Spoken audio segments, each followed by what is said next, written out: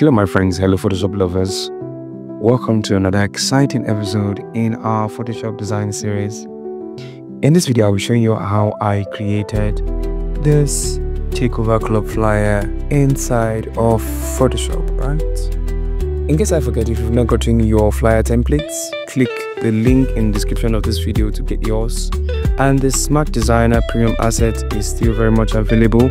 So you can click the link in the description of this video to get yours, so you can get your free 3D text, your templates, your backgrounds, and free PNG images that I'll be using in this video. If you've not subscribed, what are you waiting for? Hit that bell icon. And without having to say much, let's get started. So the first thing I like to do is click on File and click on New like this. And I'm just going to set my size here. So it's going to be club flyer like this. And it's going to be 5x5 resolution, 300 inches, and transparent. Everything stays the same. Click OK like this. And I'm going to start, of course, by creating our background color. So how best do you do that? Click on adjustment layer and click on solid color like this. Right, so I'm going to impute the color code, so let's do that together. Right, so it's 00C25. Right, so you can, I have my background set, so I'm just going over to the next thing I want to put. So I'll be adding the text. So I'm selecting my text tool and I'm going to type. So the first word I'm going to type, I don't want to type them together, is BMX.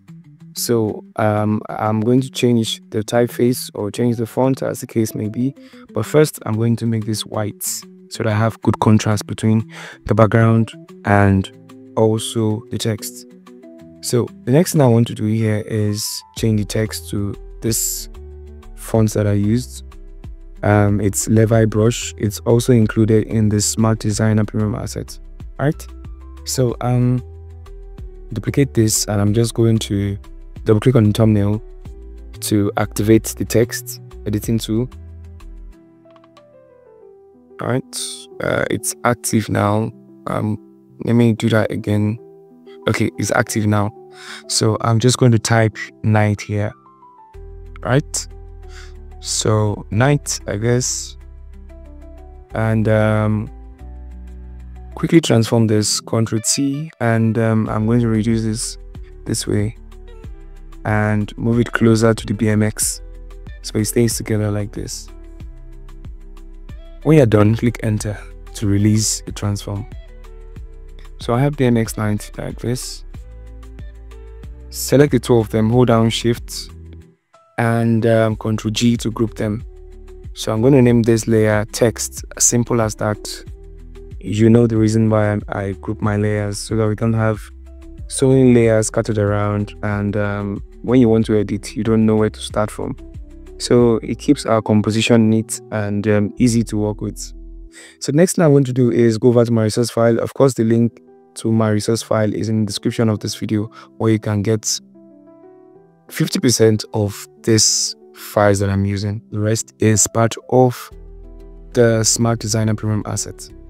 So first and foremost, I will bring this inside to make this bigger, and just increase the size so it covers the whole canvas like this. Okay, so click enter when you're done. I'm going to change the blend mode and of course make some adjustment to this image. So let's start that. Alright, so Ctrl-0 to zoom in well. Alright, so what you want to do is change the blend mode to pin light first. I know it's not making any sense now, but hold up. Okay, the next thing you want to do is reduce the opacity. Right, so I'm going to impute 40 here, just the way I want it, and I'm going to click on adjustment layer. I'm going to click on hue and saturation. Of course, I don't want it to affect your image, so I'm going to right click and select create clip mask on that particular image. Click on colorize to make things more fun and exciting. Drag this slide from this part of the world to this part of the world like this. Right, so nice blend. You can see that I'm tilting towards the purple and bluish part, right? It's actually intentional.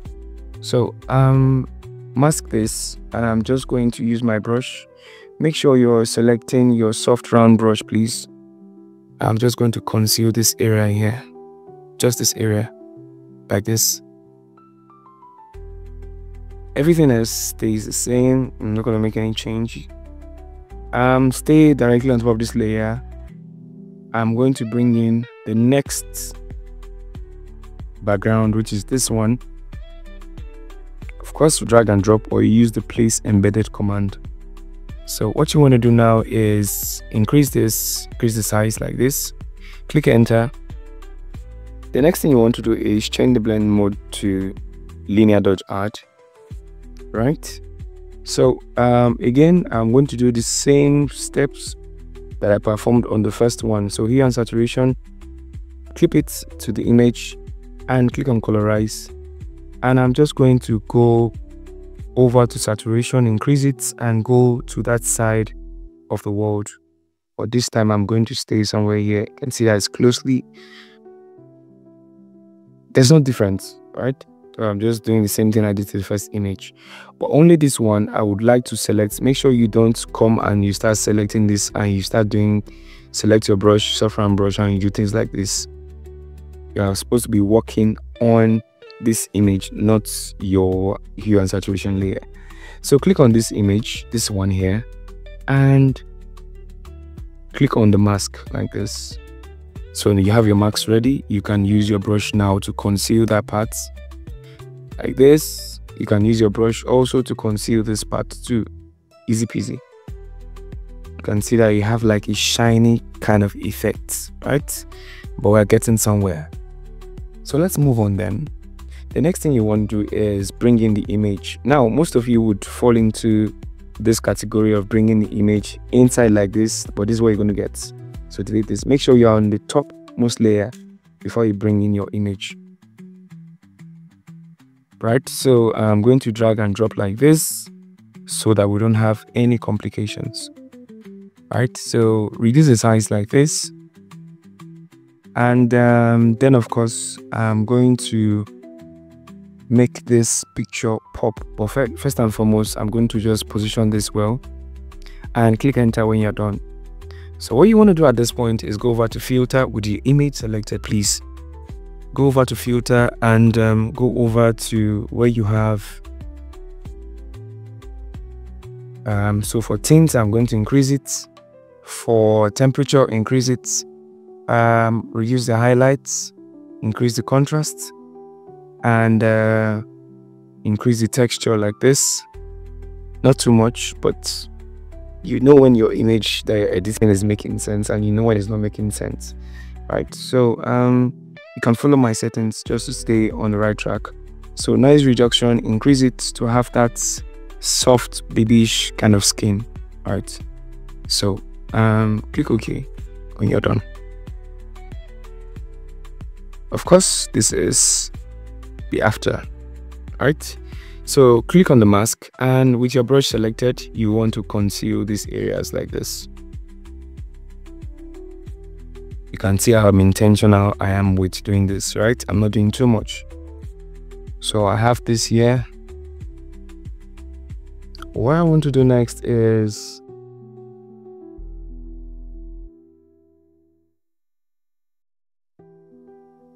go over to your Smart Designer Premium asset. You can see I have mine here. This is it, the graphics bundle. Open it up and click on Premium PNG. Of course, you have hundreds of PNGs here that you can use for various projects, right? Of course, if you want to download this asset, make sure you click the link in the description of this video to get yours. This will save you quality time used to search for these things on the internet. You can just go to your PCs and just bring out something out of there to use ASAP. Right, so with this one, I'm just going to bring this down, reduce the size like this, position this here, somewhere here, and click enter. Right, so what you want to do now is click on blending option and come and select color overlay. Now this is the color code of the color we're using, right?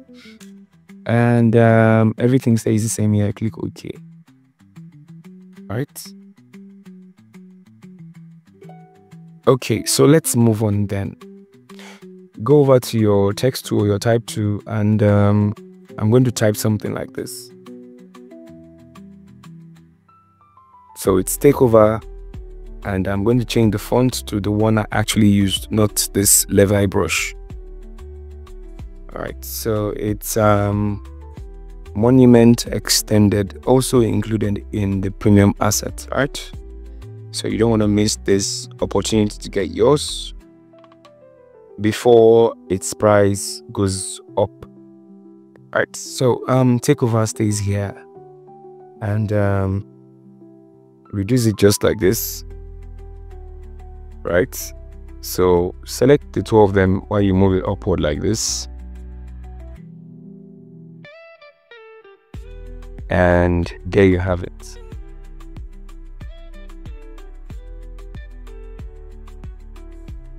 Okay, so I'm going to stay here, and I'm going to go into my asset again. This time I'm going to select this particular image, right? So click and bring in tide. You can see this nice grunge effect, right? So I'm just going to position this one here like this, and when I click create clipping mask, it is not going to work. You can see that it's not going to show anything, right? So let me undo that. And what you should do is, sorry, that was a mistake.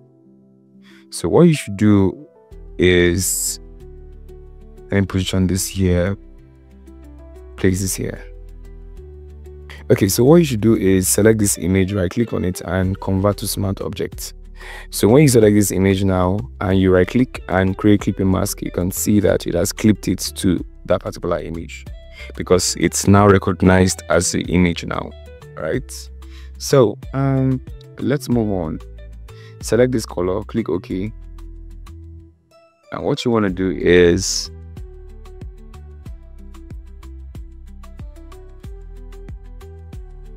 want to add some lighting effect here. Okay, so what you want to do is stay on the topmost layer, and let me bring in my text. I'm just going to position this text here. I had it typed out so that we don't take too much time, but the font stays the same, still the same font. So what you want to do here is click all the texts like this, select it, Ctrl G to group them, and I'm just going to name this text like this. Yeah, so name this text, and select this, all of this, Ctrl G to group them. You want to name this background. Okay, cool. So create a new layer here and make sure this is your color you're using, this one here. Click OK. Selecting your brush, make sure your cap lock is off, and come here and click here, click here, change the blend mode to screen. Right, so let's do screen now. Create another new layer, and this time move to the brighter part of that particular image. With your brush selected, you can make it smaller or you can make it big like this, but for this part here I'm going to make my brush smaller. Click on the bracket beside the P key on your keyboard, and of course this is what you have when you do things the right way. So I can reduce this so it's not too much, the effect is not too much, and easy peasy, right? So convert this to smart objects like this, and with this done, go over to filter, go over to noise, and click on add noise to give you this special effect. So while you're done, click OK like this, and what you want to do is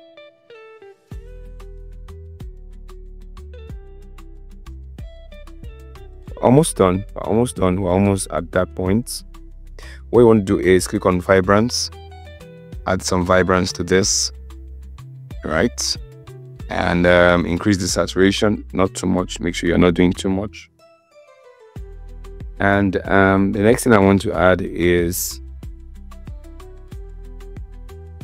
select this image, click on adjustment layer, hue and saturation. Make sure you clip it to the image, create clipping mask like this. And I'm just going to tilt towards this part just a bit, not too much. Increase the lightness so that you have a good contrast between the image and the background itself. Alright guys, if you've enjoyed this video of how I created this flyer, make sure to subscribe and please like this video. It's very, very important, right? And drop a comment if you have any questions. I'll be sure to answer all of them.